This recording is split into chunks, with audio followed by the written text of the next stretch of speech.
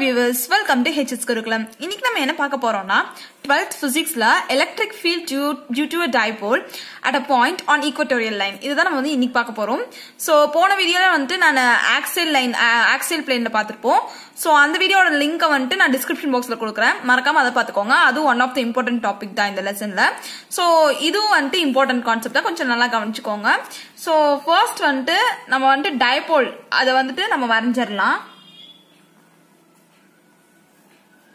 பாத்தீங்கன்னா dipole என்னன்னா two equal and unlike charges அது வந்து separated by a small distance, அதுதான் வந்து dipole னு சொல்லுவாங்க.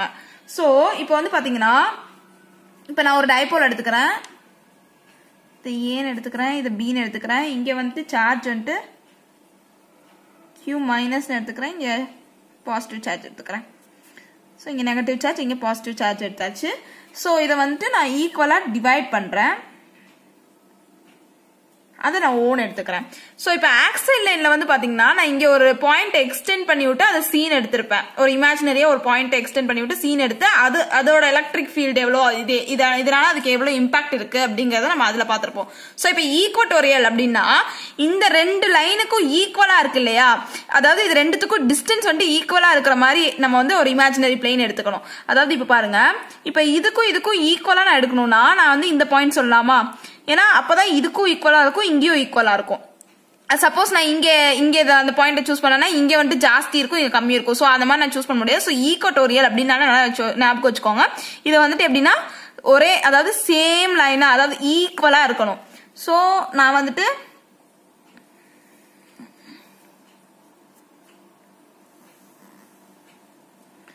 இப்படி எடுத்துக்குவேனா, ஜஸ்ட் ஈக்குவல்னு நினைச்சுக்கோங்க, கொஞ்சம் கிராஸ் ஆயிடுச்சு லைனு.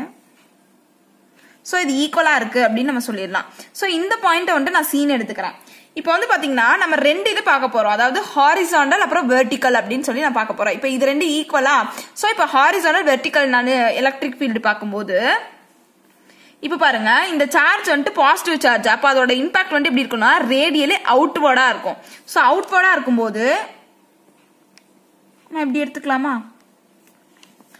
அண்ட் இப்ப இது வந்துட்டு நான் எப்படி எடுத்திருக்கேன்னா ஹாரிசாண்டல், அதாவது ஹாரிசாண்டல் காம்போனண்டா எடுத்துருக்கேன். வெர்டிக்கல் காம்போனன்ட் வந்து நான் எப்படி எடுத்துக்கிறேன்னா இப்படி எடுத்துக்கிறேன், பாசிட்டிவ் சார்ஜுக்கு. இதுதான் ஓன்னு வச்சுக்கோங்க, இதுதான் வந்துட்டு ஹாரிசாண்டல் காம்போனன்ட் அப்படின்னு எடுத்துக்கிறேன். ஓகேவா. சோ இது வந்துட்டு ரேடியலி அவுட்வர்டா இருக்கு, அண்ட் சாரி இது வந்துட்டு வெர்டிக்கல் காம்போனன்ட், இது வந்துட்டு ரேடியலி அவுட்வர்டா இருக்கு. இதுவும் வந்துட்டு ஹாரிசாண்டல் காம்போனன்ட், இதுவும் ரேடியலி அவுட்வர்டா இருக்கு. ஏன்னா இங்க சார்ஜ் வந்துட்டு பாசிட்டிவ் சார்ஜ், இங்க நெகட்டிவ் சார்ஜுக்கு வந்துட்டு எப்படி இருக்கும்னா ரேடியலி இன்வர்டா இருக்கும். சோ இன்வர்டா இருக்கும்போது நான் இப்படி எடுத்துக்கலாமா, இங்கேயும் வந்து இப்படி எடுத்துக்கலாமா. சோ இப்படி எடுக்கும்போது எனக்கு இப்படி கிடைச்சிருச்சு ஒரு லைன். சோ இப்போ வந்து பாத்தீங்கன்னா இத நம்ம வந்துட்டு நமக்கு தெரியும் ஆக்சுவலி எப்படின்னா, வெர்டிக்கல் காம்போனன்ட்னா வந்துட்டு சைன் தீட்டா யூஸ் பண்ணுவோம், அண்ட் ஹாரிசாண்டல்னா வந்துட்டு காஸ் தீட்டா யூஸ் பண்ணுவோம். சோ அதனால நம்ம இப்போ வெர்டிக்கல் காம்போனன்ட்ங்கிறதுனால இதை சைன் தீட்டா அப்படின்னு எடுத்துக்கலாம். அதாவது இங்க வந்துட்டு இது அவுட்வர்டா இருக்கு, சோ பாசிட்டிவ் தானே. சோ இ பிளஸ் இ சைன் தீட்டான்னு எடுத்துக்கலாம், இங்க மைனஸ் இ சைன் தீட்டான்னு எடுத்துக்கலாம், இங்க வந்துட்டு பிளஸ் இ காஸ் தீட்டான்னு எடுத்துக்கலாம், இங்க வந்துட்டு மைனஸ் இ காஸ் தீட்டான்னு எடுத்துக்கலாம். இப்போ வந்து பாத்தீங்கன்னா இந்த ரெண்டு சார்ஜும் வந்து கேன்சல் ஆயிரும், ஏன்னா இங்க வந்து ஈக்குவல் அண்ட் ஆப்போசிட்டா இருக்கு. சோ இது கேன்சல் ஆயிரும், இது அப்படியே கேன்சல் பண்ணிடும். அப்புறம் வந்து நமக்கு பாத்தீங்கன்னா இந்த சார்ஜ் இருக்கும், இந்த ரெண்டு சார்ஜோட டைரக்ஷன் வந்துட்டு எப்படி இருக்கும்னா இந்த டைரக்ஷன்ல இருக்கும், இப்படி இருக்கும். சோ இது மாதிரி இருக்கும். சோ இதை வந்துட்டு என்னன்னு சொல்லுவோம்னா பிளஸ் இ காஸ் தீட்டான்னு சொல்லுவோம், இதை வந்துட்டு மைனஸ் இ காஸ் தீட்டான்னு சொல்லுவோம். சோ இப்போ இது வரைக்கும் இந்த டயக்ராம் புரிஞ்சிருச்சுனாலே அடுத்த டெரிவேஷன் வந்துட்டு நம்ம கரெக்டா எடுத்துடலாம். இந்த புக்ல வந்துட்டு கொஞ்சம் வித்தியாசமா கொடுத்துருப்பாங்க, பட் இந்த டயக்ராம் வந்துட்டு இனஃப், வெல் இனஃப் தான். அதாவது இந்த டயக்ராம் போட்டாலே உங்களுக்கு வந்துட்டு ஃபுல் மார்க்ஸ் கிடைச்சிரும். சோ இந்த டயக்ராம் நல்லா பாத்துக்கோங்க. நெக்ஸ்ட் இப்போ நம்ம என்ன பண்ண போறோம்னா எலக்ட்ரிக் ஃபீல்டு கண்டுபிடிக்க போறோம். சோ நமக்கு ஃபார்முலா தெரியும், E is equal to, இந்த ஃபார்முலா மறந்துடாதீங்க, இது ரொம்ப இம்பார்ட்டன்ட் இந்த லெசன்ல. 1/4 pi epsilon naught q by R square. So இப்போ நம்ம டைபோல்னால நமக்கு தெரியும் இது ரெண்டும் ஏன்னு வந்துடும், ஏன்னா இது ஈக்குவல் டிஸ்டன்ஸ் தான். ஸோ இதை வந்துட்டு நம்ம ஃபுல்லாக வந்துட்டு எப்படி சொல்லுவோம்னா 2a அப்படின்னு நம்ம சொல்லுவோம். அண்ட் இப்போ வந்து பார்த்தீங்கன்னா இந்த டிஸ்டன்ஸ் நம்ம வந்து கால்குலேட் பண்ண போகிறோம். ஸோ இதை வந்துட்டு நம்ம ஆர் அப்படின்னு எடுத்துப்போம். இது வரைக்கும் ஓகேல, இது வரைக்கும் எல்லாமே புரிஞ்சிடுச்சு. ஓகே, நெக்ஸ்ட் நம்ம டெரிவேஷன் இப்போ பண்ண ஆரம்பிச்சிடலாம். இப்போ இ டோட்டல் சூப்பர் பொசிஷன் பிரின்சிபல். இப்போ நமக்கு இங்கே 2 இருக்கு. ஸோ இ பாசிட்டிவ் பிளஸ் இ நெகட்டிவ். இப்போ வந்து பார்த்தீங்கன்னா இந்த இடத்துலயே ஒரு போர்டு யூஸ் பண்ணியிருப்பாங்க இந்த டயக்ராமில். அதாவது ஆப்போசிட் டைரக்ஷன் ஆஃப் பி, அதாவது கியூ பாசிட்டிவ் அப்படின்னு சொல்லியிருப்பாங்க. டைபோல் வந்துட்டு இப்படி இந்த டைரக்ஷனில் இருக்கு அப்படின்னு சொல்லியிருப்பாங்க. ஓகேவா? ஸோ இப்போ வந்து நீங்கள் இது பண்ணும்போது பார்த்தீங்கன்னா இ பாசிட்டிவ்க்கு வந்துட்டு டைபோல் ஆப்போசிட் சைடில் இருக்கிறனால நெகட்டிவ்னே எடுத்துக்குவோம். அண்ட் நெகட்டிவ் சைனுக்கு இன்னொரு நெகட்டிவ்னே எடுத்துக்குவோம். ஸோ அதனால இப்போ எப்படி வரும்னா மைனஸ் இ plus cos theta plus minus இ பிளஸ் காஸ் தீட்டா அப்படி வந்துடும். ஏன்னா நமக்கு இங்கே ஆப்போசிட் டைரக்ஷனில் இருக்குது. ஸோ மைனஸ்னு போட்டாச்சு. அதே மாதிரி இங்கே நெகட்டிவ் சைனுக்கு இருக்கிறதுனாலையும் இ அப்படின்னு போட்டாச்சு, அதாவது இ மைனஸ் அப்படின்னு சொல்லி போட்டாச்சு. ஸோ ரெண்டுமே ஈக்குவல் தான். ஸோ நான் அப்படியே இ பிளஸ் இ பிளஸ்னு எடுத்தாச்சு. ஸோ இப்போ வந்து பார்த்தீங்கன்னா மைனஸ் இ பிளஸ் காஸ் தீட்டா, இது இ மைனஸ்னே யூஸ் பண்ணிக்கோங்க, அப்போ தான் கன்ஃபியூஷன் இல்லாமல் இருக்கும். பட் இது ஈக்குவலாக தான் கடைசியில் வரும். Minus E minus cos theta. So இப்படி போட்டாச்சு. இப்போ வந்து பார்த்தீங்கன்னா மேக்னிடியூட் வைஸ் வந்து பார்த்தீங்கன்னா இ பாசிட்டிவும் இ நெகட்டிவும் வந்துட்டு ஈக்குவல் தான். டைரக்ஷன் நமக்கு டிஃப்ரெண்ட் ஆகும், ஆனால் மேக்னிடியூட் வந்துட்டு சேமாக தான் இருக்கும். ஸோ நம்ம இதை எடுத்தாச்சு. So E positive and E negative வந்துருச்சு. ஸோ இதுக்கு நம்ம யூஸ் பண்ண போகிற ஃபார்முலா வந்து அதே same formula 1/4πε0 q by r square, அதை தான் நம்ம இங்கே யூஸ் பண்ண போகிறோம். இப்போ வந்து பார்த்தீங்கன்னா இப்போ நீங்கள் வந்து இந்த இடத்த பார்த்தீங்கன்னு வைங்களேன், இந்த இதில் வந்து ஏசியும் பிசியும் ஈக்குவலாக இருக்குது. இப்போ ஆர் ஸ்கொயரை வந்து நம்ம எப்படி எடுத்துக்க போகிறோம்னு பார்த்தீங்கன்னா இந்த ஏரியா இருக்குல்ல, ஒன்று நீங்கள் பிசி ஸ்கொயர்னு அதை எடுத்துக்கலாம், இல்லைனா ஏசி ஸ்கொயர்னு எடுத்துக்கலாம். எப்படி எடுத்தாலும் கரெக்ட் தான். ஏசி ஸ்கொயர்னு கூட எடுத்துக்கலாம், இல்லை பிசி ஸ்கொயர்னு எடுத்துக்கலாம். ஏன்னா ரெண்டுமே வந்து சேம் தான்.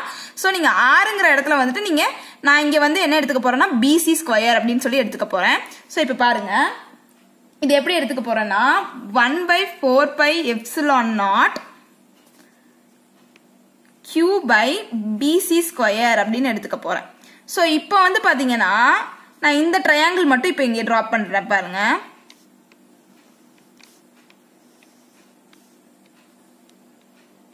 ஸோ இங்க வந்து எப்படி இருக்குன்னா ஆர்னு இருக்கு, இங்க ஏன்னு இருக்கு, இங்க ஓ, இங்க பி, இங்க சீன் இருக்கு.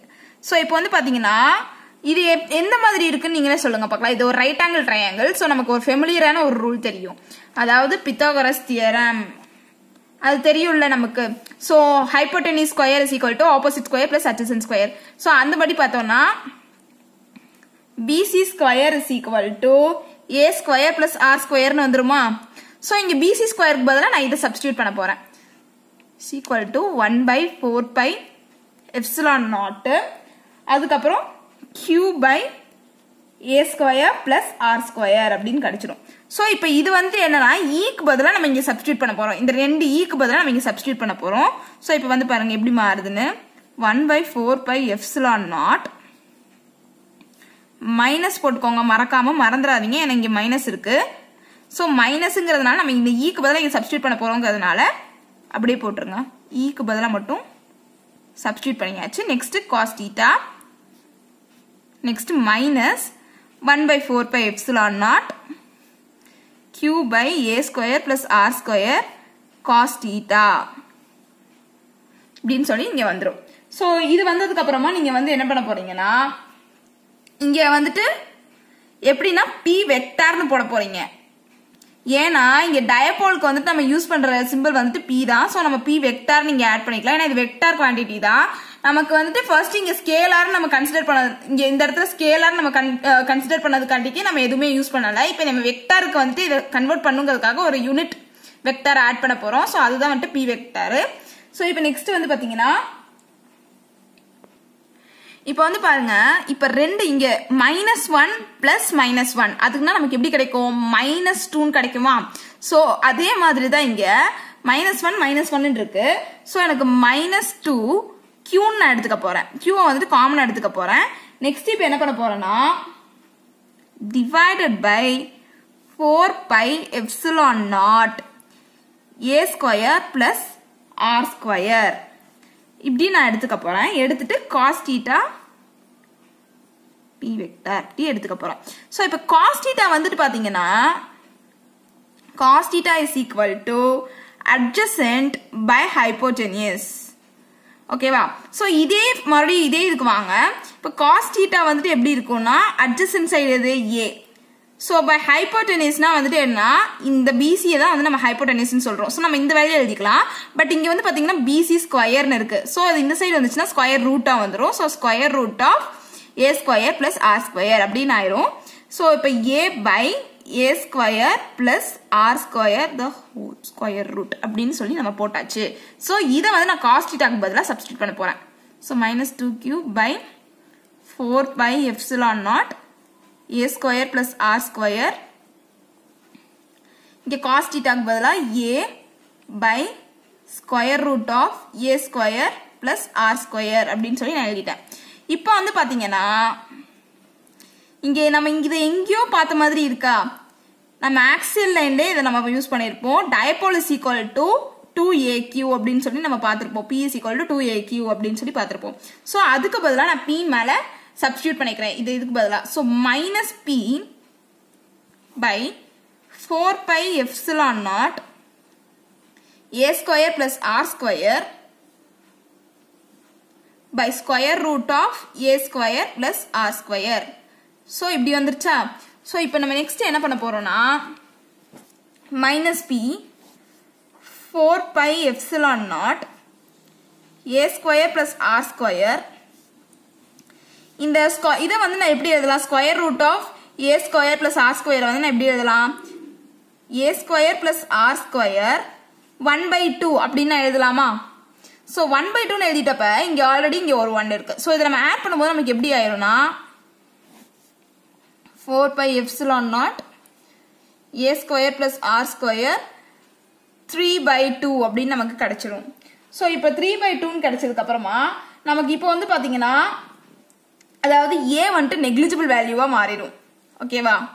இப்போ வந்து பாருங்க அதாவது நான் முன்னாடியே சொல்லிருப்பேன் ஏங்கற டிஸ்டன்ஸ் வந்து ரொம்ப ரொம்ப ரொம்ப சின்ன டிஸ்டன்ஸ் rங்கறத கம்பேர் பண்ணும்போது அதனால நம்ம வந்து என்ன பண்ண போறோம்னா இந்த a வந்துட்டு நெக்லிஜிபிள் ஆயிரும். சோ இத நம்ம கன்சிடர் பண்ணிக்க மாட்டோம். சோ இப்போ எப்படி மாறுதுன்னு பாத்தீங்கன்னா 4 pi epsilon naught ஏங்கறத கன்சிடர் பண்ணலனா r ஸ்கொயர் 3/2 அப்படினு ஆயிரும்.